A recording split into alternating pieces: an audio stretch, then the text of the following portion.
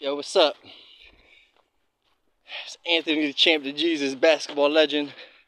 You already know. The realest. So, I'll teach y'all some basketball real quick. Alright? I'm not going to talk about myself too much. I'm just going to tell y'all straight up what you should do. Get in shape. Go watch all the athletes you see in the world today. Go watch how they train and practice. And go get in shape. Do a little bit of each of their workouts. You see them running, you got to run. You see them lifting, you got to lift.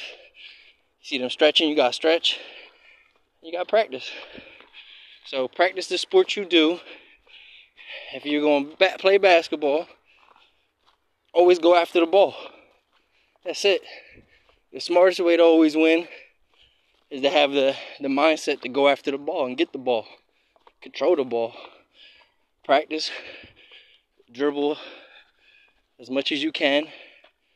Practice as much as you can. Play as much as you can. Play with some people. Run a couple fives. Run a couple 2-on-2s. Then you gotta practice. You gotta play by yourself. You gotta go to the court and sacrifice. You might see some of your friends playing. You might see some of your friends trying to call you over or get you involved or whatever. You just gotta tell them, like, look, today is just a me and the hoop day. I just gotta practice. It's my turn to shoot today. It's my turn to work on my handles, to bring the ball up.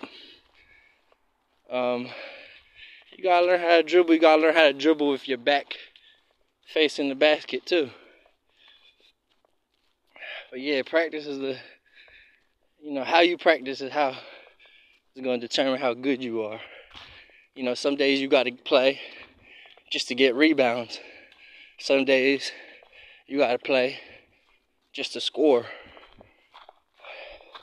Some days you gotta play just to hurt people, just to body them up, setting screens, doing the dirty work. Sometimes you just gotta come in and do the dirty work. You gotta listen to your body. That's the main thing. Listen to your body. Listen to yourself. Be your own boss. If they don't like it, oh well. That's it. Keep the ball. Train. Just because you're a basketball player don't mean you can't practice boxing or MMA. Just because you're a basketball player don't mean you can't go swimming. Train. Do those workouts. But don't get overzealous in those workouts. Don't start watching all those other athletes and say, dang, I'm never going to throw football like that.